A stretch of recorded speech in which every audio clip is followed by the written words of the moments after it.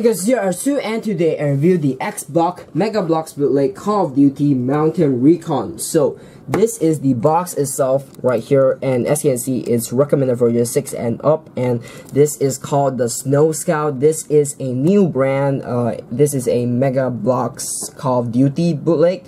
So yeah, it's definitely nice to see some Mega Bloks bootleg. But you have the special troops right here. This is their theme, and yeah, it does have a very nice looking box art. You have the X block down here, and yeah, this is set XJ-989. So yeah, it's a little bit weird that they put it down here, but this is the side. You have the figure itself. You have this special troops logo.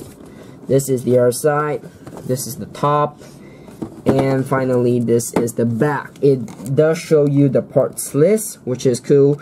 And you have all of these kind of scenarios or scenery, I guess. And yeah, aside from that, that's pretty much it for the box. So inside the box does come with a very small tray. So this is the instruction manual. It's a fold-out paper. So yeah, it's quite long. And yeah, this is the other side. Looks nice. And you have the parts list. And yeah, aside from that, that's pretty much it for the instructions. So these are the accessories and also the extra pieces that this set comes with. You have this wheel right here, which is for the crits, and yeah, there's 2 extra, and you have 2 of these string type thing. Not sure why they're here, not sure what they are for. You have these accessories right here, which you have this rifle, you have this knife, and you have this I guess torchlight or something, and you have this binoculars, and you have this drinking bottle, you have this stun grenade, and yeah, aside from that, that's pretty much it for the accessories and also the extra pieces. So this is the figure that's included for this set. So this figure has a lot of posabilities like a normal Mega Bloks figure would. There's 2 joints for the arms. You can kind of turn it around, and you can also move it from side to side, and you can also move this part as well. So yeah, that's great. And for the legs, you can move up and down obviously, and you can also move the knee, so that's cool. So let's start with the head. So the head, you have this green helmet right here with this reflective goggles, which does look pretty good, and you can turn it around. And yeah, and at the back, he's carrying a bag which is stuck on there with this peg. So yeah, you have to put the peg into this hole, and he's wearing this kind of vest stuff thing. Yeah, not sure what it does, but yeah, I guess it's probably there just to look cool. And he does have a tactical utility belt, which yeah, doesn't do much, but you have the legs, you have the boots, which they look pretty good. The original figure has a knife holder at the knee, somewhere around here. Yeah, not sure why they didn't include that piece, but yeah, this is the back. And yeah, aside from that, that's pretty much it for the figure. So this is the snowmobile itself right here. It's very similar to the original build that came in the original Call of Duty set, but it does have some differences, like the seat right here. It's shown in the box. Not sure why they have the original build shown in the box when they have a different build. Yeah, there's supposed to be a gold bar piece. So yeah, not sure why they changed that up. And also this here it shows a 1x1 piece, and yeah, here it shows a 1x1 towel piece. So not sure what's going on there. It's a little bit weird with the box, but yeah, for the build itself, let's start with the front. So the front, you have this big piece right here with this messed up molding. I think it's fine. It's alright. Even Zingbao messes up these pieces quite often, so yeah. And you have this small windscreen right here, and at the bottom here you have these skis, which you can turn it around and you can move it up and down.